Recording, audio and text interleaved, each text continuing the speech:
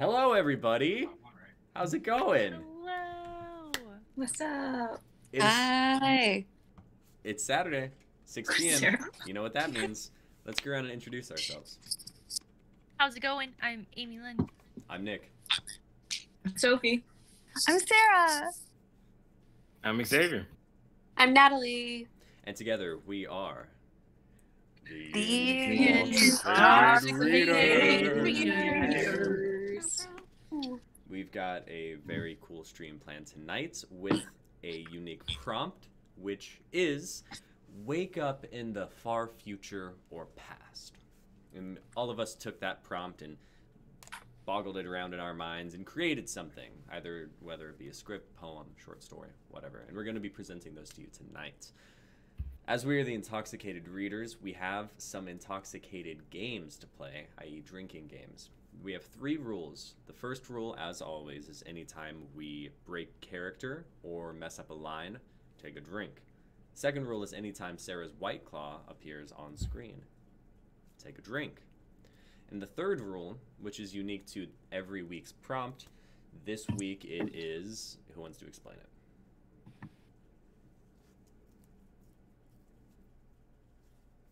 Not all at once. Yeah. Sarah. So we're gonna try to decide whether or not, based on the title, whether or not whether it's set in the future or the past, and if you're correct, you drink. If you're wrong, you drink responsibly. There it is. And that's going to be how we handle the stream tonight. Hey, James in the chat.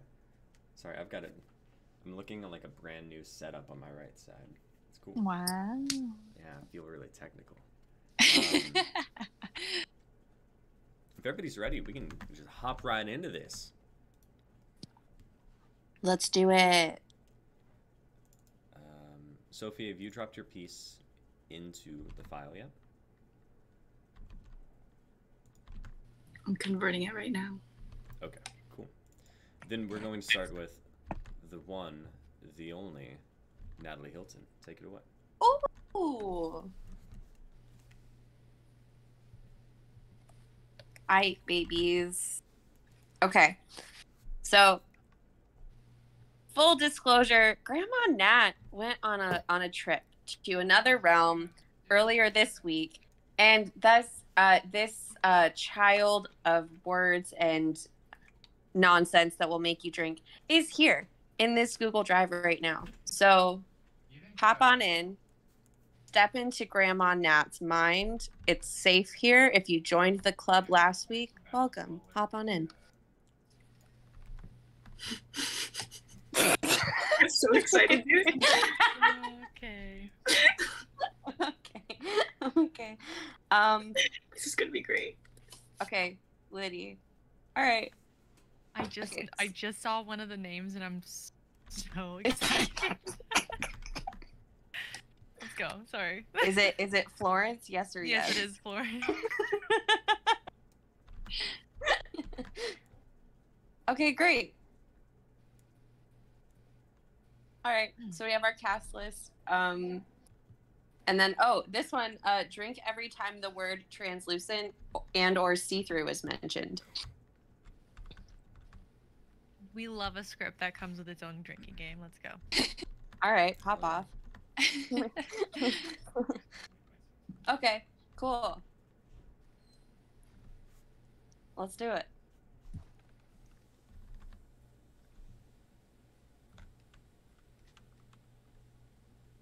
Exterior. Los Angeles. Apartment garden. Night. Late May in the city, surrounded by succulents as high as the average man lying about being 5'10" and is actually 5'6". We see a group of residents sitting around the fountain in the garden outside of their apartment building. Only the faint glow of the city and the flames from lighters being passed from joint cigarette illuminates them. You know, I'm kind of starting to regret waiting a year and a half into this lease before I started mingling with you. Hey, we'll always have those uncomfortably rushed encounters in the laundry room or hallway after you had a lover over loudly for the night. Pretend the entire building hasn't heard you loud and clear on those once-a-month visits from your long distance. Definitely not cheating on you with someone closer, girlfriend. That's not confirmed. They're just a coworker. And I'm just neighbors with the guy that just moved into 104, whose apartment I have 3 drawers in. At least you've all had someone over it all. I've lived here 6 years and have never had anyone. What do you expect when you hang flags on your wall as decoration and your apartment smells like sausage? Can't be so bad. Haven't moved yet. Well, now I won't get the chance. They laugh, but quickly it dies. Looks of exhaustion, subtle desperation, and fear float between them. Wow, I guess this is really it. All week, I've felt nothing but dread and fear. I just feel Nothing. Mundane, almost, like going to a 9 to 5. I think I'm gonna turn in. I'd hate for my sink to be full of dishes. laundry unfolded. Apartment dirty when it ends. Rory gets up from her perch on the fountain ledge. She shares a tight but brief hug with her neighbors. Jean follows suit. Hand in hand, they leave the garden, trekking back to their designated apartment. Peter and Joyce sit silently in the garden as the last night of Los Angeles buzzes outside the apartment building walls. What about you? What are your plans for the last night on Earth? I plan on playing The Last of Us, downing a bottle of Tito's, and watching it all fall apart from the roof. Sounds peaceful. If anything, the Tito's will keep me warm in the event that it's colder than we thought it'd be. With a knowing glance, the pair exit the garden. With one last glance at the quiet haven, Joyce closes the door. She and Peter ride in silence in the 1920s golden elevator to their floor. Cut to interior, apartment hallway, night. After you. He pushes the door open for Joyce. With just a few short steps, they stand stagnantly outside of their across the hall doors. If all of this ends up being a joke, maybe invest in a little reed diffuser just to get some other... Do you want to come inside? Record scratch. Are you kidding me right now? What did you think this was? I don't know. It's the end of the world, and No! I don't know if we had this little a neighbor across the hall thing going on. Definitely not. Without a doubt. Definitely not. No, I get it. Like, the world is literally ending, and I still would not. What if we still wake up tomorrow? Bro. Right. Nice being your neighbor, 407. You too, 408. Interior, studio apartment, night. Joyce cracks open a bottle to her little studio apartment. Her yellow cat, Florence, greets her. Joyce scoops Florence up into her arms and switches on her string light across the room. She turns on her TV, where the national timer is counting down the remaining moments. 4 hours and 20 minutes until it's all gone. Joyce sets Florence down on the yellow velvet chair across from the television. Sets her M83 record on the turntable. Joyce strips off her hoodie, leggings, and slinks into her blue velvet go-to wedding guest dress. She's dying tonight. She wants to look great. She pulls out an Altoid container from the drawer in her vanity and plops a thin blotter to her tongue. Here goes nothing. She lays down on the floor in the middle of her apartment. The warm glow of the lights against the ceiling can almost make her envision stars back home. She stares up at the ceiling, feeling time pass as though creeping through molasses. Her ceiling begins to open up and she sees the apartment turn fluorescent green, blinding, as she feels the floor beneath her vibrates. The record spins on, synth curling around her. She closes her eyes. The world crawls in. Cut to interior studio apartment. Joyce opens her eyes, still laying on the floor in her dress. She sits up, not feeling the usual need to stretch her limbs, crack her joints. Feels light, too light. Her apartment, once covered in watercolors and old movie posters, is now entirely empty.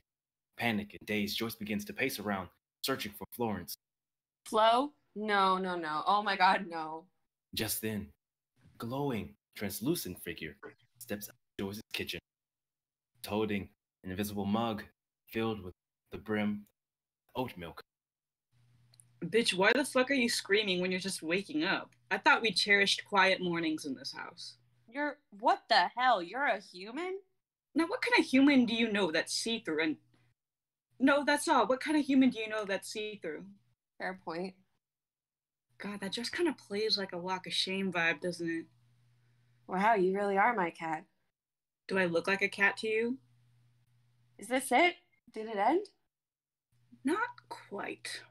I took us elsewhere. What do you mean elsewhere? Just then, a pounding on the door pulls Joyce's focus. She walks to the front door. Through her feet, strange to feel they're touching nothing at all as she walks. She pulls open the door to see Peter, sweating, terrified. See-through. He pants, out of breath. Talking. Toby is talking. I know, so is Flo. Joyce looks down her hallway now.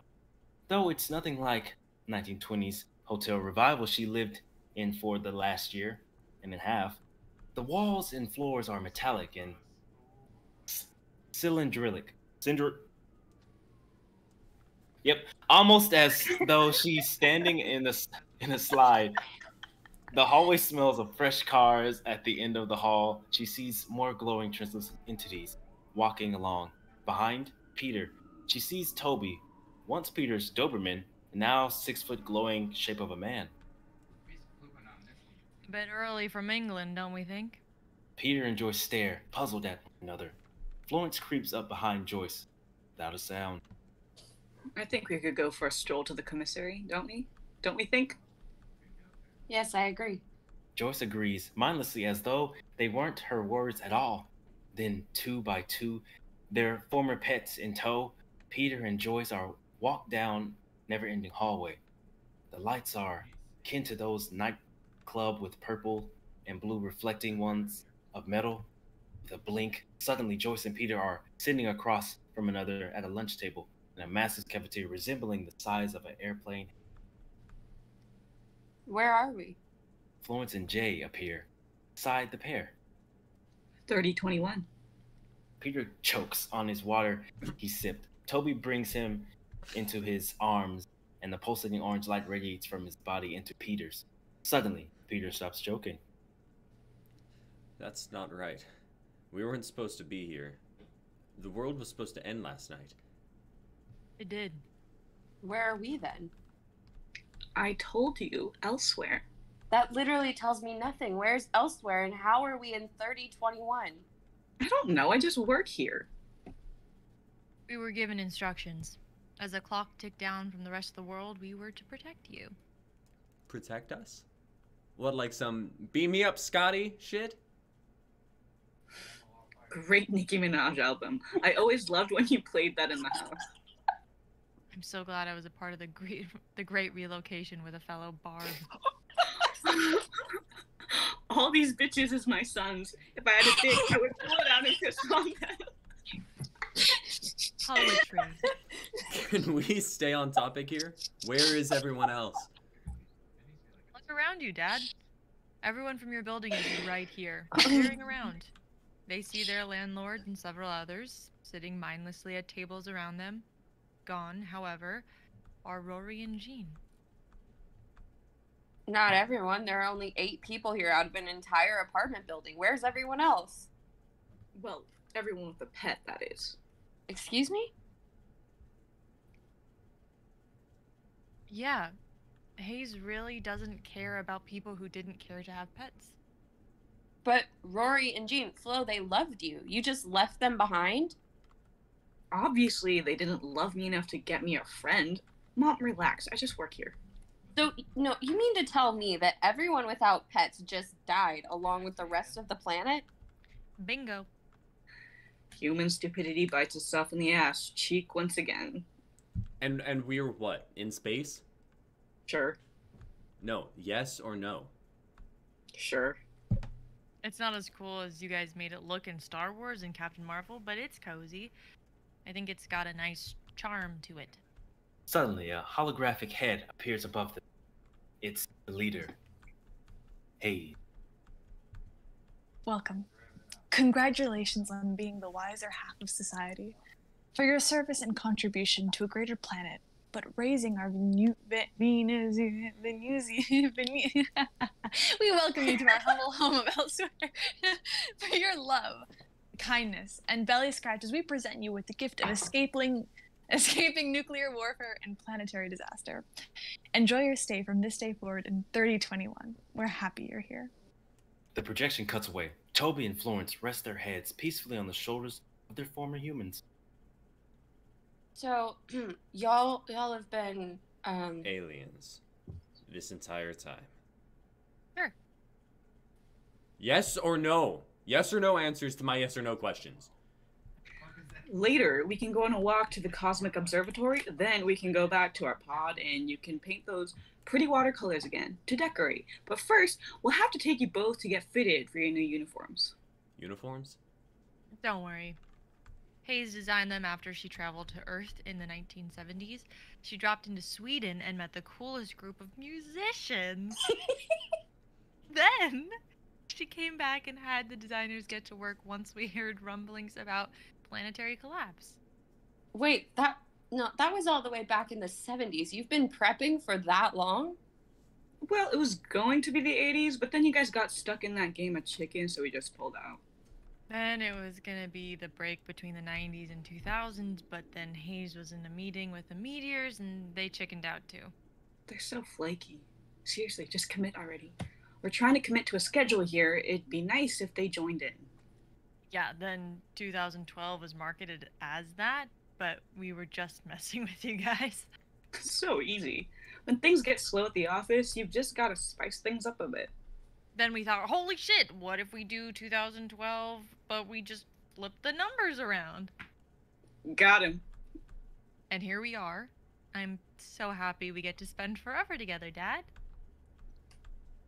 Toby wraps his arms around Peter, kissing his cheek. Peter looks to Joyce, wide-eyed.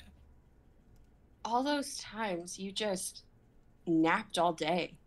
It's exhausting planning the end of the world and your mom's rescue. This is probably a bad time. What? Well, I was actually going to take you back to my parents at Christmas time because it's just really difficult with my schedule to be there for you. I just think you're maybe going to be happier with my parents again. You were going to get rid of me? Don't be mad. I spend my life's work planning your rescue from your planet so we can spend our lives together, and you were going to get rid of me? No, I was going to take you. Shut your mouth, you ungrateful, lazy lump of bones and cold brew. Whoa, don't be mad. It's Florence, you bitch. Florence covers Joyce's eyes with her ice-cold hand. Suddenly, Joyce opens her eyes and is on the floor of her apartment again. She is still in a blue velvet dress. The apartment is fully furnished as she left. Her ears are filled with a high-pitched ringing sound. She moves her hands along the floorboards, actually feeling them against her fingertips. She sits up, bones creaking and neck sore, pulls herself up from the ground. She looks behind her. Florence, a cat once again, is still sitting on a yellow velvet chair where she left. Relieved, Joyce stumbles into the bathroom to wash her. Oh, what a night. Just then, she looks into the mirror and sees that all of her hair has been shaved. All her hair has been shaved off her head. She screams, racing her hands across her naked scalp. She runs into the other room where Florence is staring gleefully at her. Say psych right now. You didn't think I'd bring you to the future, to a haven, only for you to say you weren't going to keep me on Earth without consequences, did you? Count your fucking days, Mom. The end is near, and if I get a whiff of you wanting to not be a pet parent one more time, the eyebrows are next. Florence, yeah, she's a cat again, walks over to Joyce's feet and vomits. The end. Not the vomit. I No. really tied it together. Natalie, are you gonna give Flo back to your parents? No, I'm not actually. Oh, Are you okay. kidding me? No, I'm just kidding. Dude, what the fuck? Did you actually write this one? Yeah. I loved the Nicki Minaj. That really like made the piece for me. Yeah. That was so funny.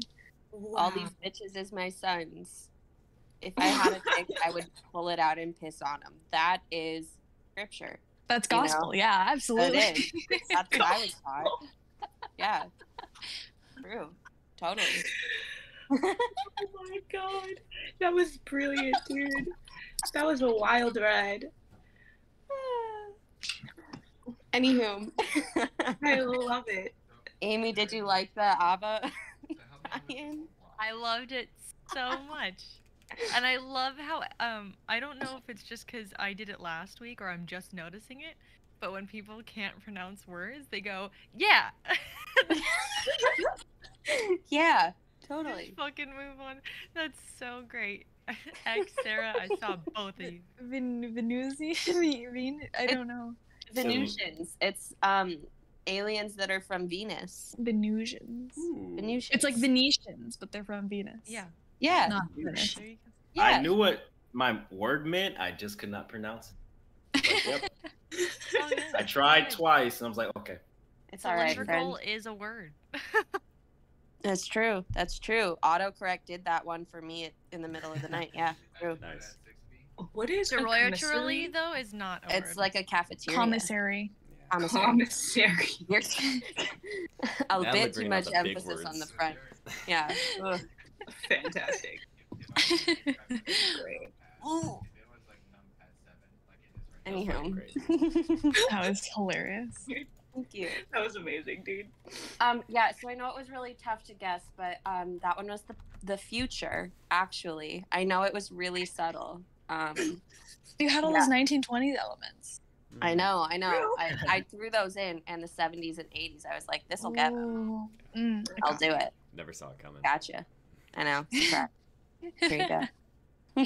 Single, like, most chaotic piece I've read. At least in a minute. Good minute. And that's saying something. Because the piece I just dropped is also highly chaotic. But I think you beat me, dude.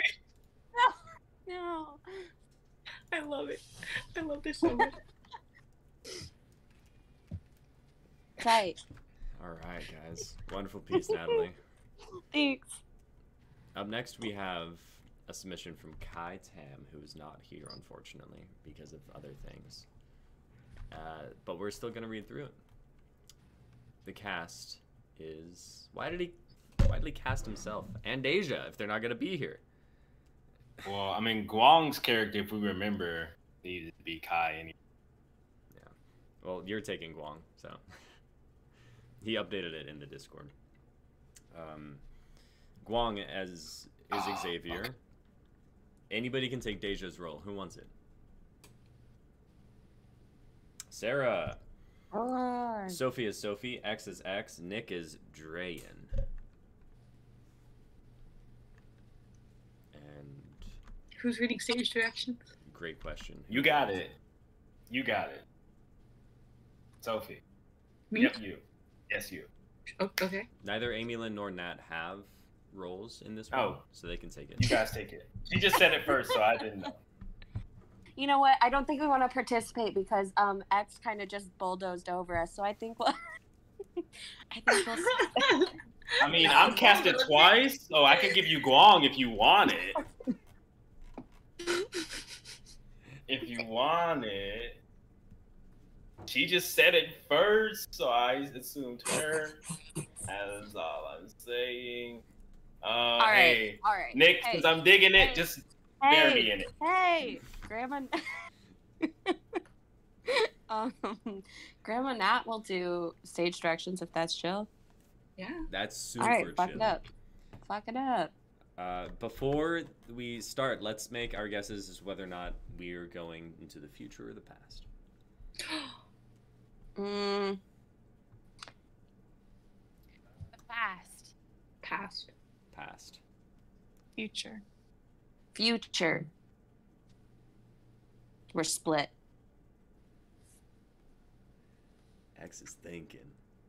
Well, I'm just trying to, because based off all the Luveris stuff, they've been set in like a other dimension type thing. Mm-hmm. Time is relative.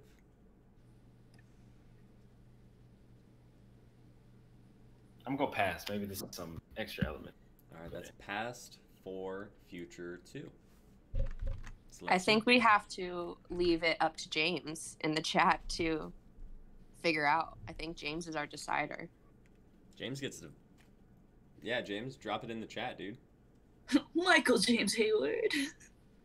He's going future. Oh, yeah. All right, fuck it up.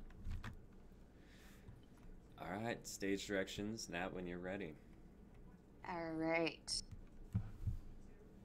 Interior Luvaris, the final respite night. Guang places a saucer and a cup of tea in front of Deja before sitting down on his little stool behind the counter. He takes a deep breath. There's a moment of silence. You must have many questions. Yeah, that's an understatement. Well, I will answer your questions one at a time. What would you like to know about first? Deja looks down at her cup. This is a hefty question. You know about Earth? Yes, it is the 9th dimension. Luvaris is the 7th. Dimensions? As in, like, a different reality? Somewhat. We exist on the same plane at the same time, but in a different realm in the universe, if that makes more sense. It doesn't. No, I suppose it doesn't. I think what matters to you is that there is a way to get back, should you wish to go. Really? How? I wouldn't be so keen to know the answer to that, not until you defeat the ones who are after. Deja looks down at her tea. Her anxiety is climbing. There are too many uncertainties. She takes a sip, and immediately a sense of calm and comfort wraps around her. She takes a deep breath. This is good. Of course it is. I grew the tea leaves myself. Wong smiles at Deja cheekily. Now, the pendant. I will begin the story. You must realize, in order to fully understand the consequence of what happened, you must be there, person, feel it. I don't think I understand what you mean. You will. Guang takes 2 burning incense sticks and places them in front of Deja. He starts waving the smoke through the air. Towards Deja's face, he cringes at the smell. Or she cringes at the smell, but the longer she breathes it in, the sweeter it starts to smell, until it envelops her senses and sleep overtakes her brain. You are safe here.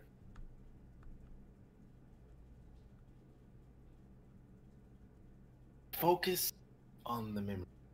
Focus on the past. Deja's mind goes hazy until all goes black. Exterior open field day. Deja opens her eyes and finds herself in an open field with a few trees swaying around her. She fixes her gaze on the horizon, but sees nothing more than empty fields. Welcome to Ceus, the 6th dimension. She looks around. Where are you? In the final respite. So are you. I'm pretty confused. A sudden rumbling in the earth causes Deja to turn back.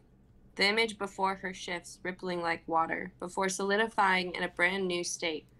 Bodies now litter the ground around her. She presses her hands against her mouth. She can't smell the decay or the rot or the blood, but she sees it. And it's enough for her to almost gag. I apologize. I should have warned you. This was from the last war. The war that ended all wars, rendered Oseus virtually habitable. Happened. What always does. Tyranny, rebellion, ruin. The queens of Oseus haven't always been kind to their disciples. It seems their characters have often been rough. The image shifts once again. Now Deja stands at the edge of a throne room, peering into a hall full of warriors with a woman on the throne. But there's something off about this image. The warriors, as well as the women, are... They're skeletons. Yes, this is the home of the skeletal army, as well as the skeletal queen.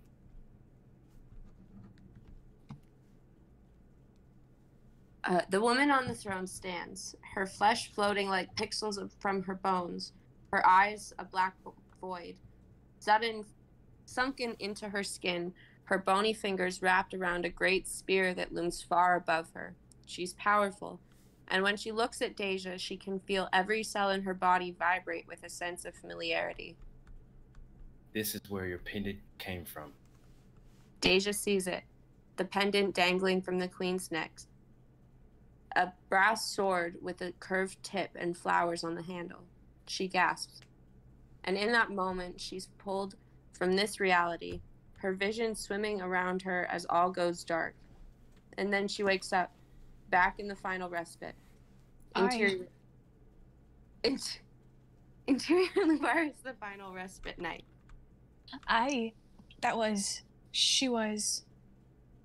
She seems so familiar, like I saw her somewhere before or knew her from somewhere.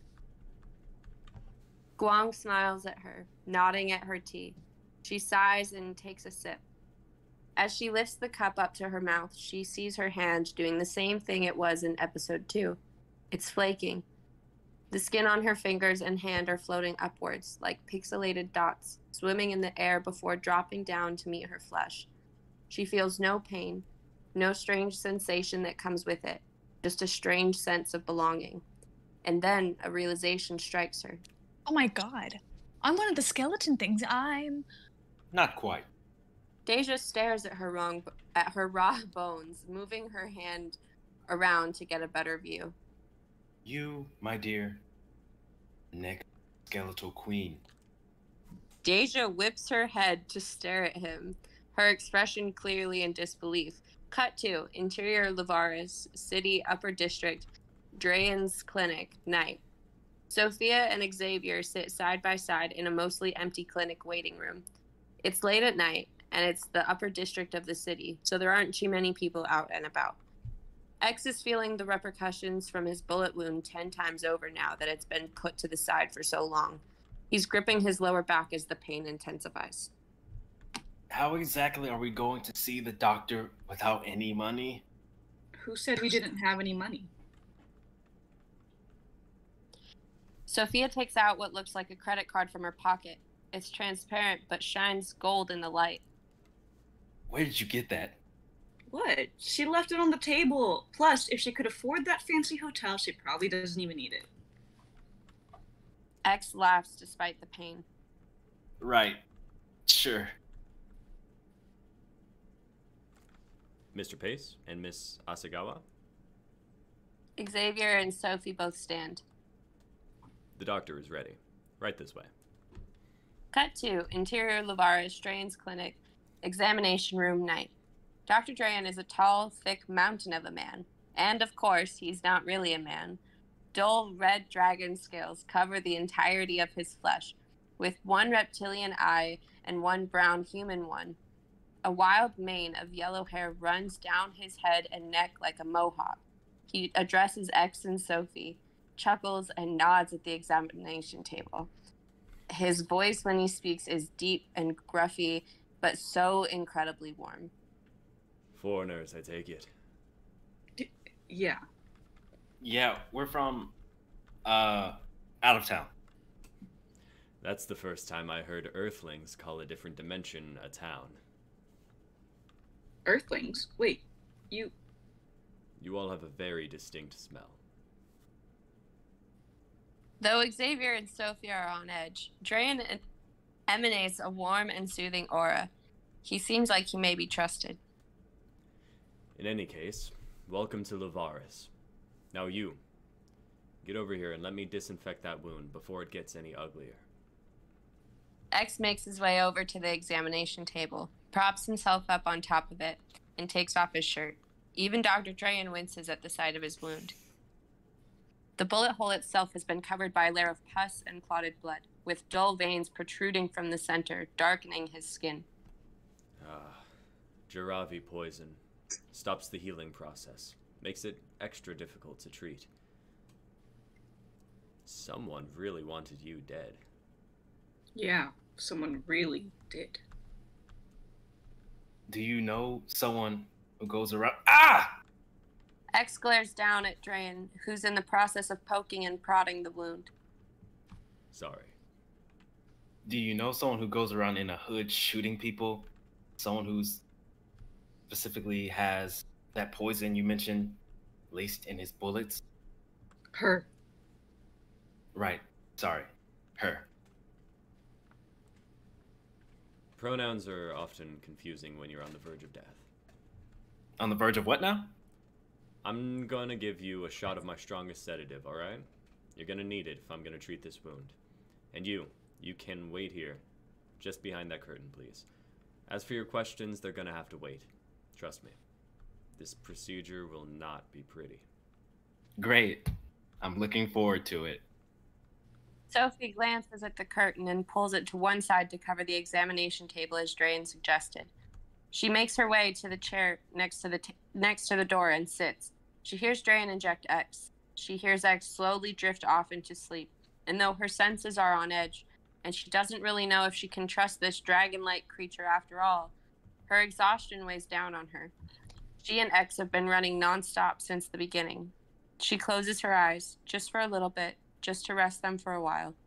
But she immediately falls asleep.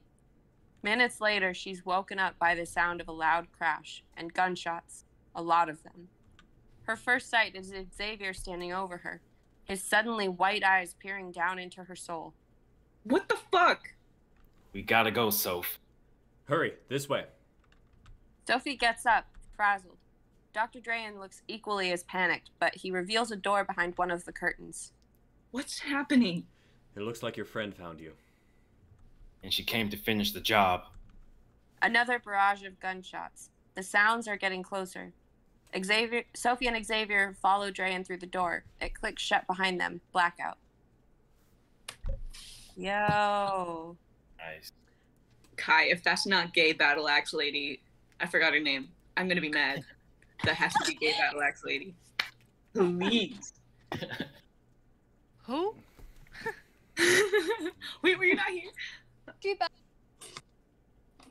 Remember she was at the strip club and then like her friend was like, hey, we gotta go? You might not have been here. You might not have been there that week. Damn it. Basically, I was just walking through a club with the battle axe. Well, she's also a mass murderer. Yeah. On the beach, she shot through a lot of people. Oh, word. Yeah, she made my character shoot through a lot of people. So yeah, it's rough. It's rough out there. And she had a very emotional connection with the stripper, so that's why she's gay, battle axe lady. True love. I love that. Yeah. Yeah, my character's a little, I guess, squeamish. Kai was in the chat right at the start of that piece, then he had to leave right at the end of it. Yeah. Wow. I tried to do character justice. I couldn't pronounce that word, but hey, I read it in my head. Hell yeah. Was that your cat? Oh, yeah. Florence has entered the chat. Hi, Flo. What's up, Flo? We love you. Welcome. Hell yeah. Make sure you guys tell Kai all about what you think of Luvaris. Yeah. Especially in the chat. Hit him on Twitter. That's at Kai Tam. I don't know his Twitter at. Well, you just said an at, but you didn't know it? No. Fake friend. You don't have your It's not homies' really Twitter fast. handles memorized, Nick? No. Fake exposed, Dude, bro. I change my it is Twitter Kai. handle like every it's week. at Cat. No, it's at Kai Tam. You're good. You're good. Cool, at Kai Tam. Yeah. No, I just thought it was funny that he said it because it was right, and he's like, I don't know his handle. You know, lucky guess. Let's keep going. let's chug along. Because up next is my Let's go. piece, and Oh. it's something. Oh no. This is a piece titled Malk. Mm. The cast is as follows. Give me a hot sec. I just had to change it because I forgot to put one voice in. Is this the East Coast version of Milk? Maybe. I will be doing narration. Xavier will be playing Hugh. Amy Lynn will be Lorraine. Sarah will be the cow and the narrative voice. Oh. Natalie will be Unga, and Sophia will be Garunga. Okay? Okay. Let's, Great. Let's go. let's take guesses. Also, Wait. drink if you got it wrong last time for Kai's script, Luvaris. I say future. I say past.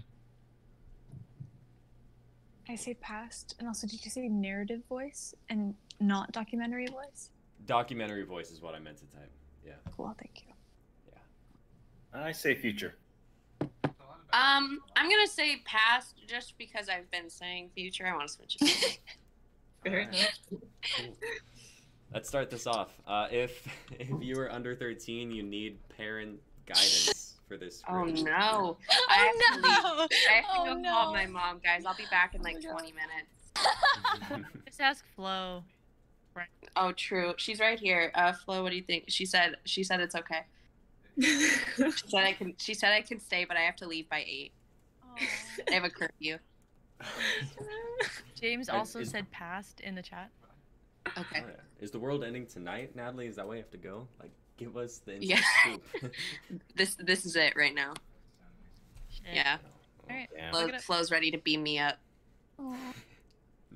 Hinata, Wednesday, you got me?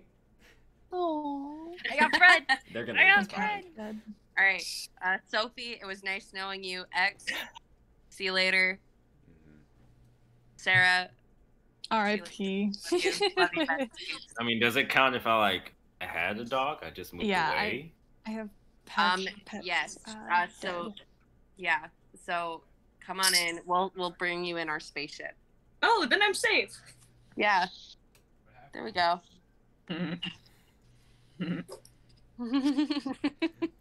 All right, let's kick this off. Let's go. Interior living room night. Hugh and Lorraine sit on a couch. They are adequately stoned. They watch a nature documentary. The modern-day cow, the Bos taurus, only have one stomach, contrary to popular belief. The myth of 4 stomachs is formed when comparing their anatomy to that of a human. The Bos taurus has 4 components of their digestial organs, as opposed to the stomach of humans. Imagine how high could get 4 lungs. Look at how high you are with 2. You're right. Okay. Serious question. Do you drink milk? Milk? Milk. Fuck. I'm too high for this. I drink oat milk. Malt. Straight from the oat teat. I've got an oat milker in the garage. No way. You're fucking with me, huh? Milk. Who you think first drank milk from the cow? What?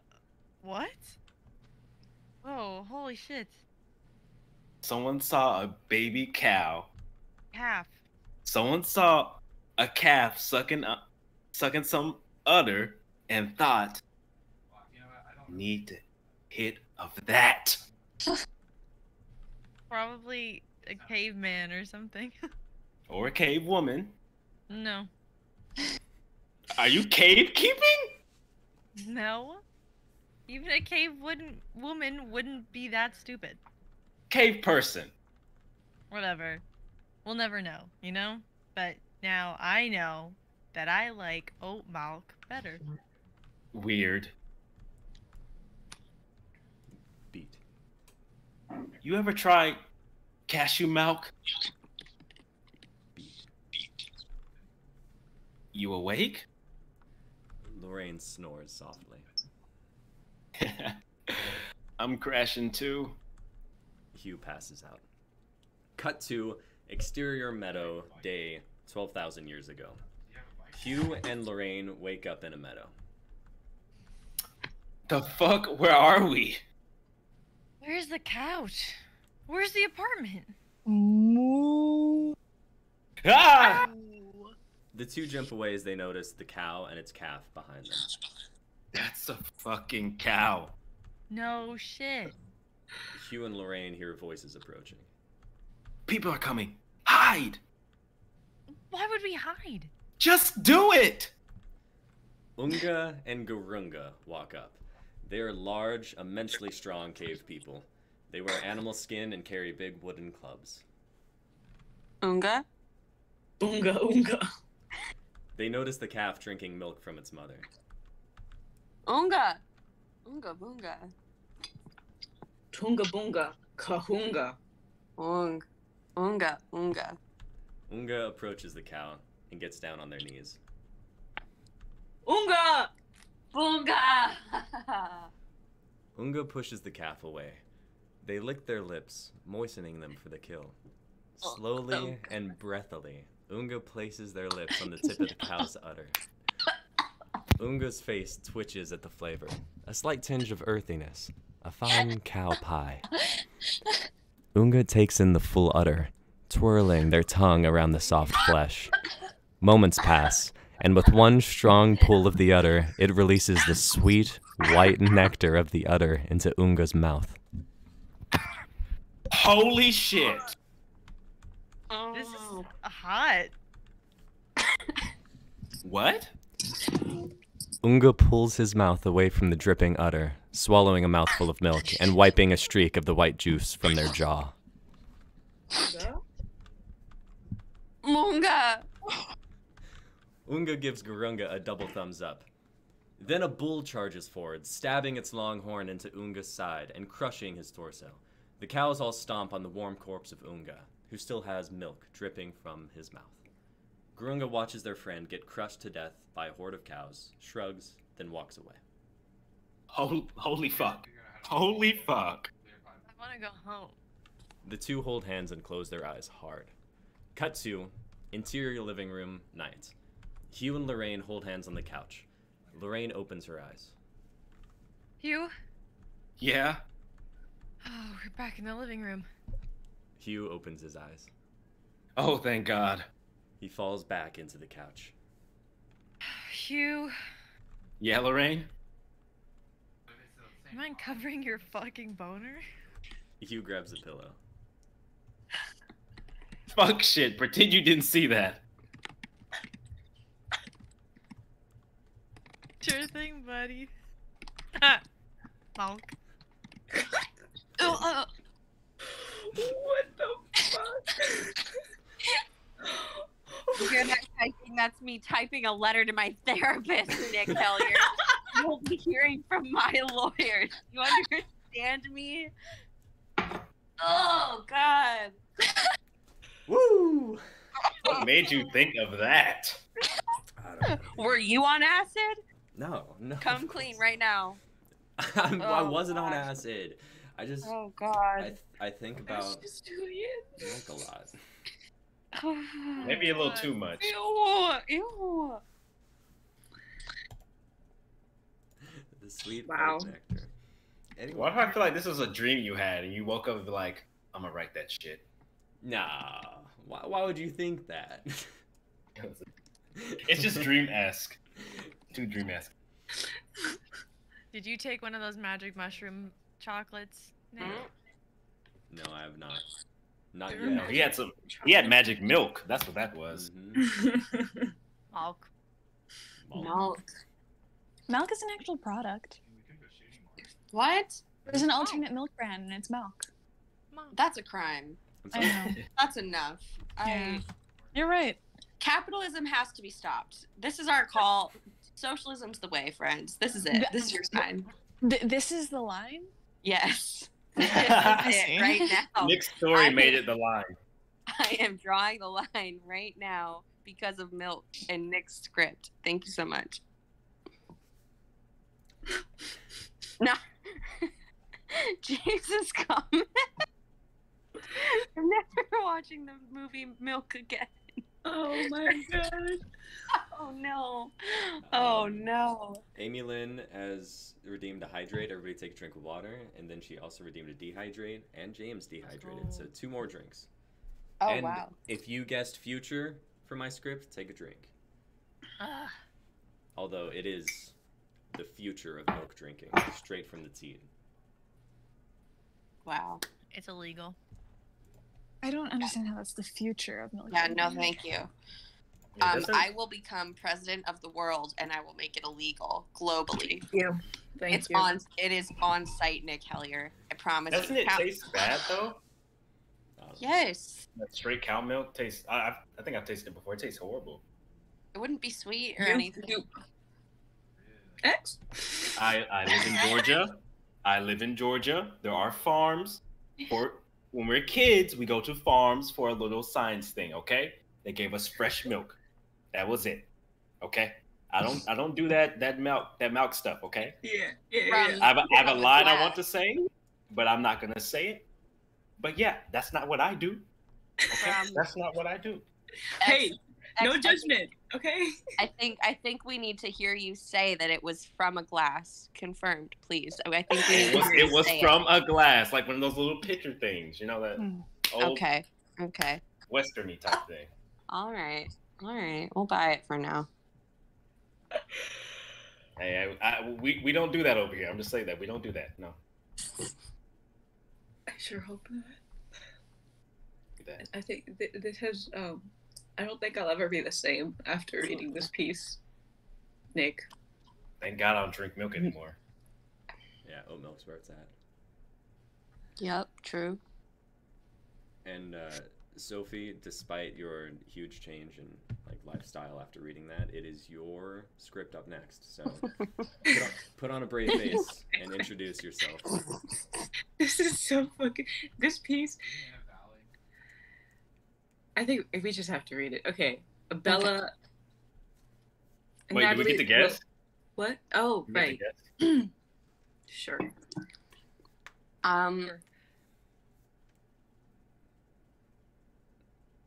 Is Toe Munching Fishies the title of this piece? Yes. Okay. All right, chat. Toe Munching Fishies. Is that set in the past or the future? Or does it take a trip to the past or the future?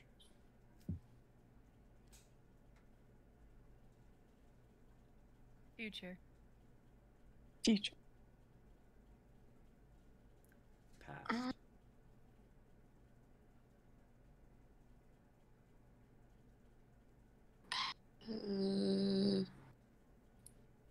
Future. I'm gonna go pass. All right. The votes are in. Let's see what the answer is. Take it away. Okay, cast list. Natalie will be playing Bella. Sarah will be playing Ramona. Xavier will be playing Tobias. Girl/Jamie will be played by Amy Lynn, and I will read stage directions. Okay. Exterior, dock, day. Ramona, 31, sits on the edge of a dock with a young girl, Bella, 7, sitting between her legs. Ramona has her arms wrapped tightly around Lisa, and they both have their feet dangling into the water. The dock is on the edge of a small and peaceful lake, the sound of birds chirping and the water washing over the stone shores. What if the fishies come up and bite our feet off? A fish biting off your whole foot? Now that would be impressive. Yeah, and then they would take the feet down to the bottom of the ocean, and all their fishy kids will eat them. I think there are worse uses for feet than to feed an entire family of fish, don't you think? Yeah, like stepping on bugs. That's a very good point. Because bugs are squishy when you step on them. It's gross. You shouldn't step on them, honey. Just because they're small doesn't mean they're not alive or don't feel pain. I know. It was an accident, Mommy. I'm sorry. It's okay. I've accidentally stepped on bugs, too. Beat. Do bugs go to heaven too? Ramona considers this question, having never thought about it before. Maybe. If humans go to heaven, I don't see why bugs can't too. Is heaven real? Beat. To be completely honest, I don't know. I don't think anyone has a real way of knowing for sure. That's why some people choose to have faith that something is waiting for them after life ends and others don't. But what do you think? I think we create our own heaven or hell out of the lives we live. There might be more after we die, and there might not be. In my personal opinion, I don't think either possibility should decide how we act. Bella furrows her eyebrows and thinks about this long and hard. Then her face lights up as she has an idea. Mom, if you're making your own heaven, can I be in it too? Of course you can. The scene fades to black, and Ramona squeezes Bella even tighter and kisses the top of her head. The echoes of their laughter morph into the beeping of a heart monitor. Interior, hospital room, day. We open our eyes to see blue walls and yellow curtains. A TV in the upper corner of the room showing the lake and the dock we were just sitting on. The beeping speeds up. The bed we're lying in has a white frame and railings. We look towards the right and see a young woman sitting in a chair, asleep with a book open on her lap. She looks like Bella. We call out to her, but her voice sounds different, wispy and croaky. Ella. The girl stirs. Ella. The beeping gets faster. We start shaking. Bella, where are we? What happened? The girl finally wakes up and looks alarmed. She rushes over to the bedside. Grandma, it's okay. I need you to relax, okay? Please. We hear Ramona start to wheeze and cry as a nurse rushes into the room and comes up to the bed. I'm sorry, I think it'd be best if you left the room. Interior, hospital hallway, day. The girl, Jamie, 23, exits the hospital room, shaken and distraught. She sits down in a seat in what looks like a waiting room area. She closes her eyes and gathers herself. I know it's normal for dementia patients to get aggressive sometimes. You can blame them all you want, but how would you react if you thought you were living your normal youthful life, then you wake up in this cold, stale hospital room 60 years older with a tube in your urethra? Tobias, 23, is walking down the hallway, a bandage over his nose, pushing an empty wheelchair with one hand and holding a cup holder containing 2 coffee cups in the other. He sees Jamie and makes a beeline towards her. I just wish I wasn't always seen as the imposter in my grandma's eyes. She recognizes me less and less. Hey, you're here. Jamie opens her eyes, not expecting to be spoken to. Then she sees Tobias and sighs. Good to see you too. Sorry, it's just my grandma thought I was my mom again. She freaked out, so I'm just... Yeah. No, it's okay. Want a coffee? Jamie looks at the cup holder in his hand, confused. I got to because I thought I need to make it through my shift today, but I'm already pretty wired, and I'm only halfway through my first one. Sure. Thanks. Tobias locks the wheelchair, parks it next to James's chair, then sits in the seat next to her, holding out the second coffee cup to her. She takes it and takes a long sip. How's your, nose? Oh, it's great. I've gotten really good at breathing through my mouth. Now when I walk to work, that sewage grate by the back doesn't even faze me. So I kind of did you a favor then. Tobias looks at her, shocked but amused. I'm kidding. If you ever need me to sniff something for you, let me know. Thank you. I'll keep that in mind. I didn't think you actually come today. I said I would. I know. I even bought her those stupid flowers from the gift store. You can go in there and check. It's okay. I believe you. I wouldn't agree to our deal to visit her every Sunday, then not follow through. I say what I mean and I mean what I say. That's good. It means you're trustworthy. That being said, this deal is only going to last as long as it takes for your nose to heal. The visceral sense of guilt I feel when I look at your swollen and bandaged face is a necessary part of me completing my end of this bargain. That's fair. Cut to interior hospital room 1 week later, day. Jamie is sitting in her seat next to her grandmother's bed. Her grandmother seems fixed on the TV in the corner of the room, but she seems content and comfortable in the silence. A fresh bouquet of flowers sits on the bedside table. Jamie is eating a banana and watching the TV as well. Then the door opens and Tobias walks in with a tray of food. Room service. Oh, thank goodness I could eat a horse. Jamie stares at Tobias's face incredulously. This bitch had on a bigger bandage than he did the week before. Tell me how that makes any fucking sense at all. What are you guys watching? Anime. It's so fascinating. Interior hospital hallway, another week later, day. Tobias is standing behind the front desk. His bandage seems especially convex today. Jamie enters from a hallway to the left with a bouquet of pink flowers in her hands. She sees him and glares, marching right up to him. What are you doing? Looking at a file. No, I mean your stupid bandage. What do you mean? It's getting bigger and bigger. Either you're a drama queen or you're intentionally pretending like your nose is getting worse in order to get me to keep visiting my grandma every week, which is diabolical and opportunistic, by the way. How dare you fake an injury when you're surrounded by people who... I almost knocked over my water bottle, sorry. You almost what?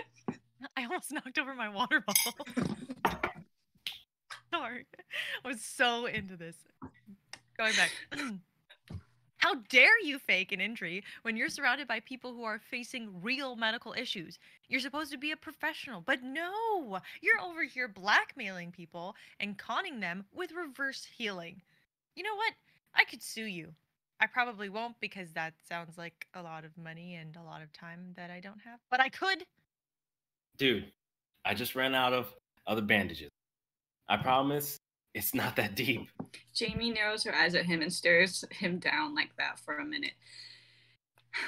Exterior, graveyard, 1 year later, day. There's a group of people dressed in black. Jamie holds a bouquet of flowers in her hands and is crying. Tobias comes up behind her and puts a consoling hand on her shoulder. He still has a bandage over his nose. Last bouquet of flowers I'll ever give her. Tobias pulls her into a hug and she cries into his shoulder. Then they break apart and Tobias looks into her face. I know this is a bad way to reveal this, but I think I can finally take this off now. He takes off the bandage to reveal a perfectly intact nose and a patch of skin that's paler than the rest of him, slightly pruny from the constant adhesive being applied to it. Jamie's eyes widen and a flurry of emotions wash over her face. She looks enraged and shocked. I know what you're going to say. I lied to you. I exploited the situation. I'm a terrible human being. And all those other statements are completely valid and fair, but aren't you glad to maintain a beautiful, constant relationship with your loving grandmother during her last year on the planet? Wouldn't you have regretted not seeing her every week? Jamie stands there for a second in shell-shocked speechlessness. Then she seems to lose her balance a little bit. When Tobias tries to take her by the shoulders and stabilize her, she punches him right in the nose. Tobias yelps and blood pours down his nose. Jamie walks away. The end. Yo. What a beautiful friendship. Okay. I don't know what the fuck happened. Oh my god. He's gonna have a fucked up nose. Yeah.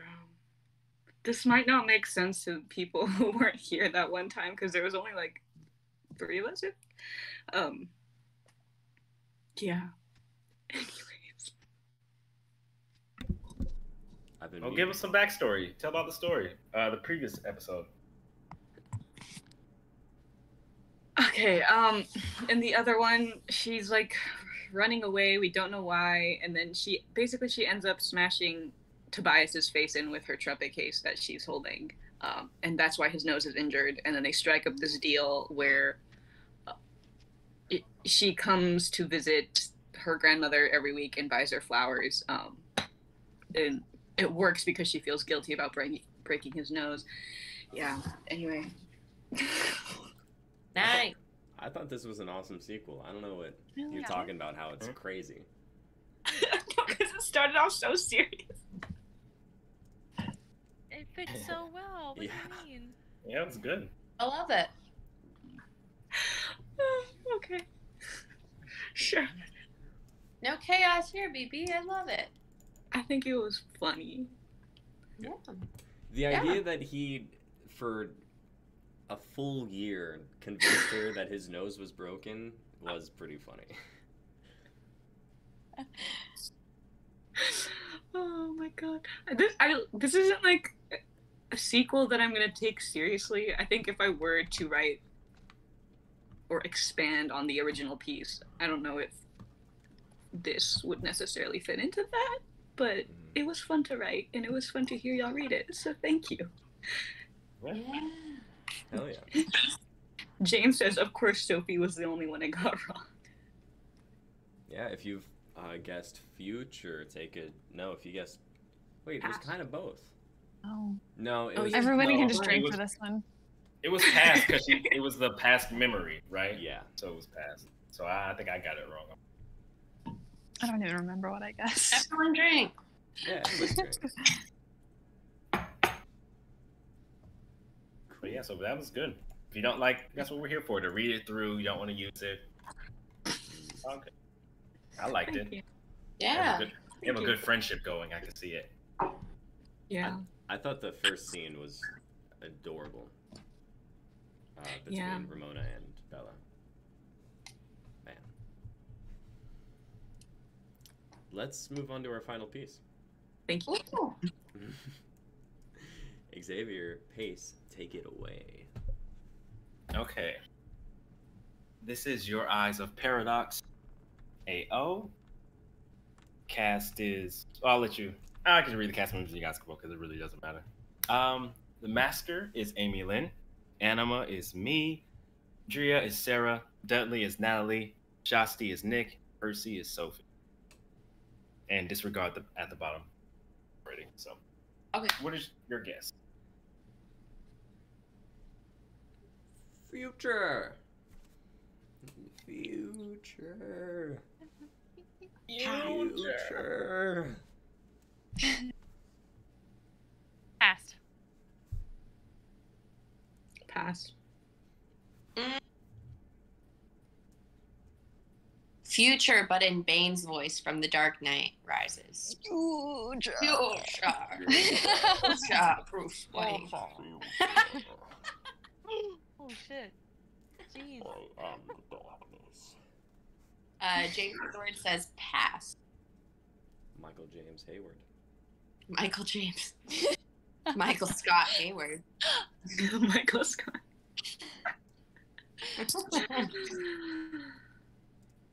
Has everybody voted? I think so. Cool. Let's kick this into. And I'll do the narration. Cool. Okay. All right, here we go. Exterior. Desolate land. Two people walking through the land, one leading the other. A young man called. Anima trails behind. Master, where are we going? We've been traveling for days. Patience is key. Once we get there, I'll tell you everything. Is this about Aura? The master leads him to an abandoned home, walking towards the back, where there is a pool. Everything has aura. It's how you access it's how you access it that's important. Magic and miracles run through one's aura.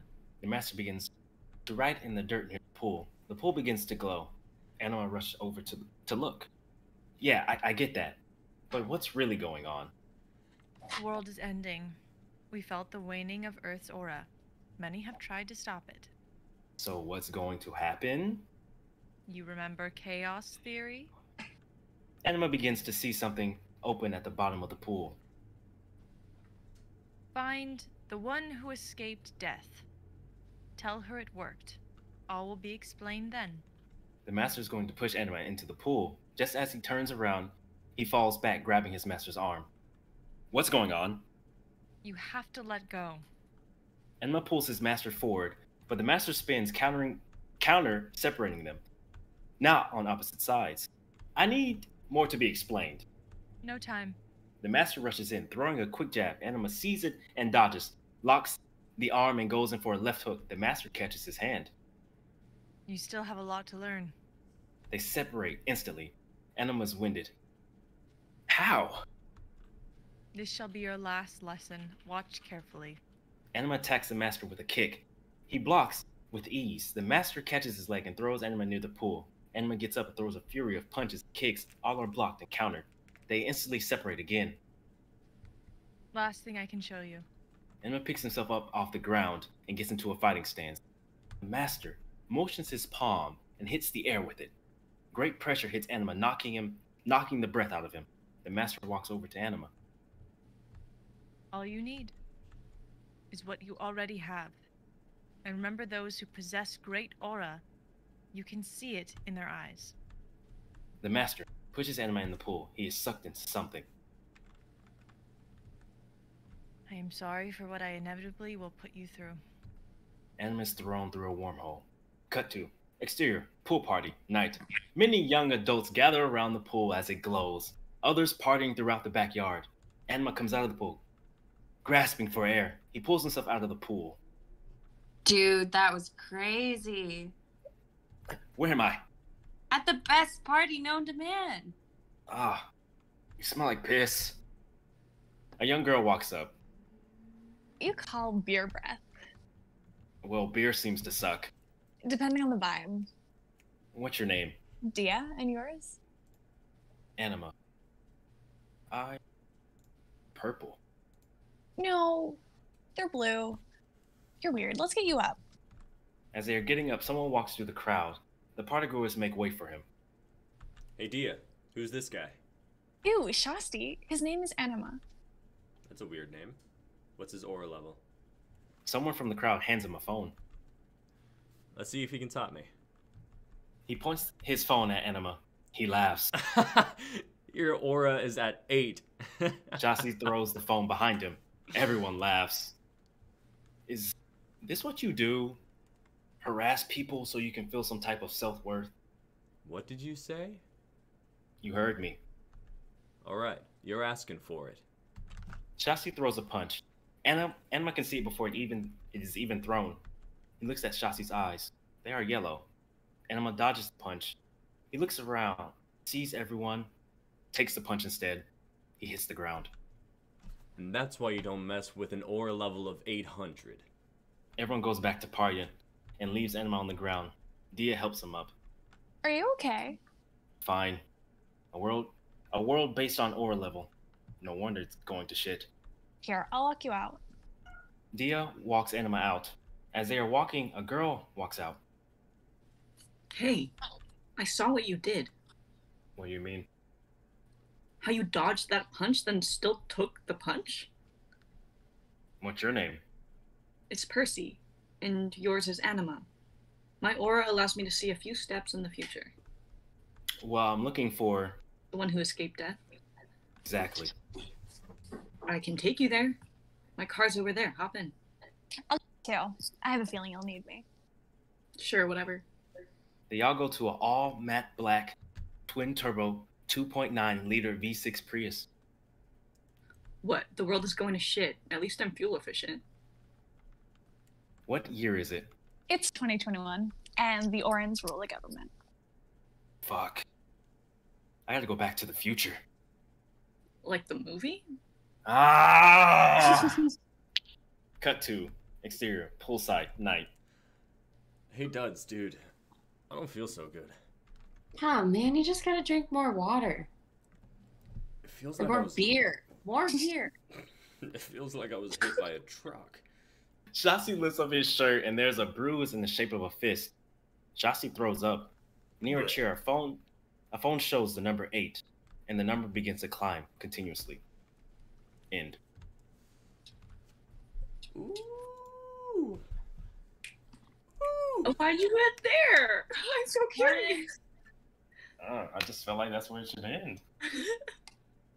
Natalie said, "Fuck beer." Drink more water. I picked water. Really jumped out there. There was no drunk on in the chat. Only grandma. I'm sorry. More beer. It's all good. It was funny. Responsible grandma. More You're beer. You're like, oh, dude, just drink more water. Wait, beer. Auto. Water is taboo. The future is beer, friends, and she's ready. It's right now. The future is beer. Beer and milk. That's a good combination. That's I'm great. going to be physically ill. This is too much. I can't do this.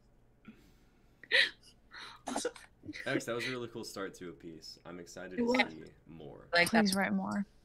The name Anima, it cracked me up. Cause it almost sounded like anima.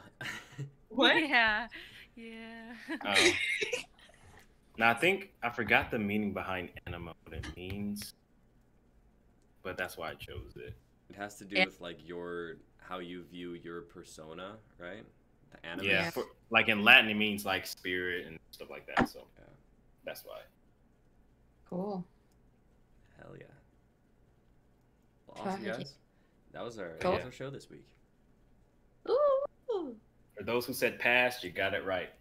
You got to go back to the future. Back to the past, Samurai Jack. Yeah, I just wanted to do something light, so yeah. It was good. It's the perfect opening sequence to a movie like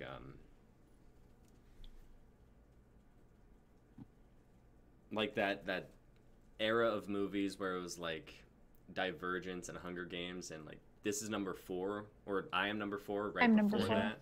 Oh yeah. And yeah, those. Like I can see it perfectly sitting in there. Yeah.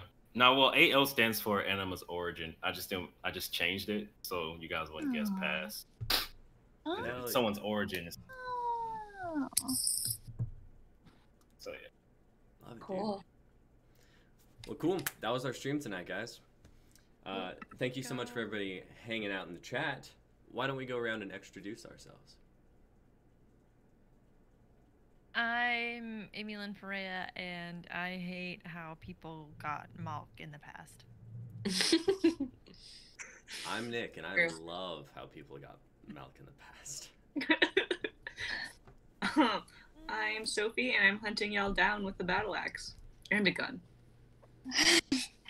I'm Sarah, and I've been a barb.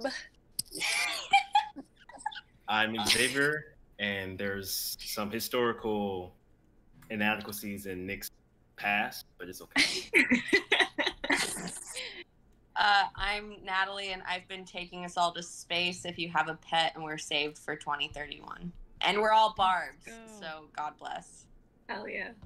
And together we are the Intoxicated Reader. Thank you guys so much for tuning in. As always, we have streams every Saturday night where we do prompt writing and presenting our dramatic scripts and poetry and whatnot. This week's prompt was suggested by, drumroll, who was it? Amy Lynn? I think so. I'm pretty sure, like super early on, I was like, I'm pretty sure it's one of mine. Hell yeah! Yeah. And this is the part of the show where we announce next week's prompt too. Which, does anybody know off the top of their head? Just dialogue. Just dialogue. Just dialogue. Just dialogue? Just dialogue. Just dialogue. Just dialogue. I don't remember ever talking about that being a prompt. What? It's just Well, it is dialogue. now. Nick. Just dialogue. Gotcha. It's It just is now. dialogue. Next week, just dialogue. Just dialogue. We're gonna be reading so many open scenes. That's what I thought when I read it. I was like, oh God, Well, we're going back to first semester. But they're gonna be Oh. better than open scenes. There's a lot you can do with that because open scenes was just like one word things. Like just dialogue can be anything. Mm-hmm. Yeah. Yeah. No stage directions, just dialogue. Yeah, it's just no stage direction. It's gonna be weird. Just dialogue. Just dialogue. Can we still do like location? Just You have to dialogue. put in your dialogue. Just dialogue, Sophie. Just dialogue. It's like improv when you say where you are, what you're doing, and who you're with.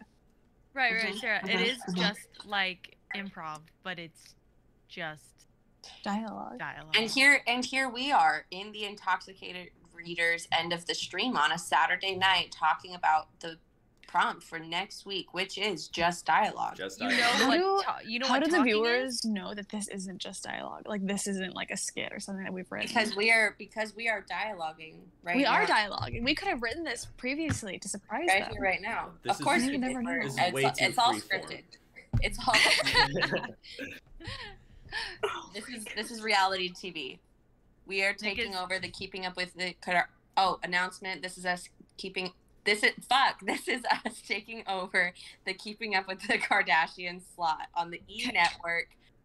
Thank you so much for the support. We are taking this to the TV. Can I be Kanye West? Yeah. What's I it will gonna be called? taking Keeping over Up as with Kris Jenner. Intoxicated? Yeah. It's called Just I Dialogue. will be Kris Jenner, and it is just dialogue. Dibs on spot dick. So what do? We just sit there and talk?